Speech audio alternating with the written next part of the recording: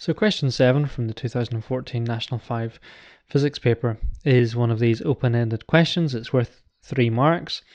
It starts with the phrase using your knowledge of physics, and there is no set marking scheme for this type of question.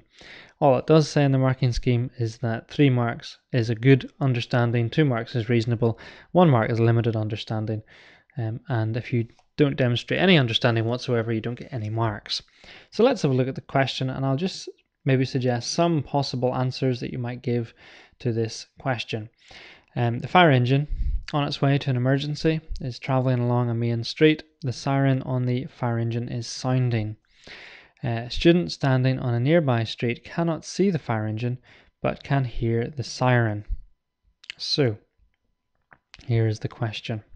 Use your knowledge of physics to comment on why the student can hear the siren even though the fire engine is not in view.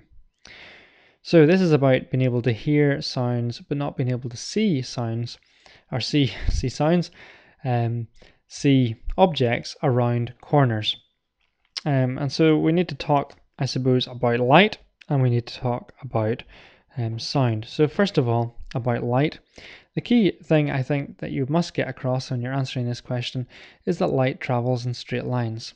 So if there's light reflecting off the sun onto this fire engine, then that light is going to reflect in all directions, but it's only going to reflect off in straight lines. So it might travel there, or there, or there.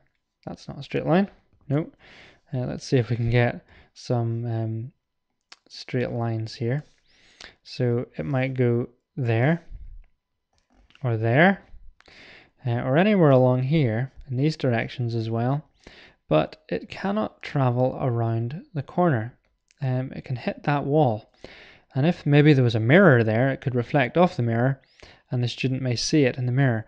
But all of these lines represent the direction that light can travel, which is only in a straight line. So I think the first thing that you should write is that light can only travel in a straight line and it cannot bend around corners.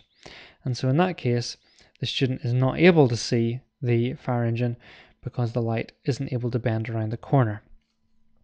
And that's simply really all you must say for that part of the question.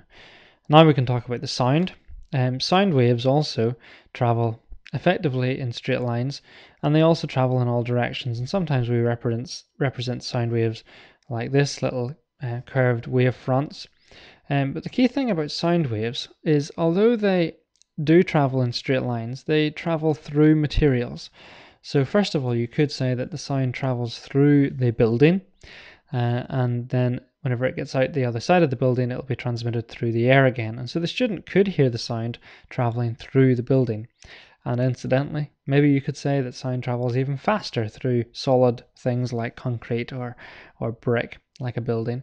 You may want to say that the sound is absorbed by the building as well.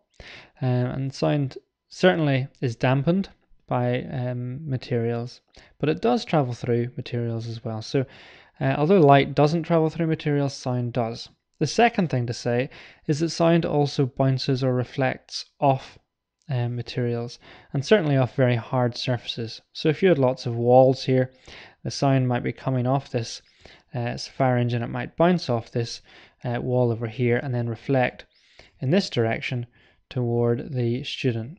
And so the student would be able to hear the sound because the sound not only travels through materials, but it also reflects off materials. And it's more likely in this case that the sound that the student hears is because the sound has reflected off the hard walls of the surrounding buildings.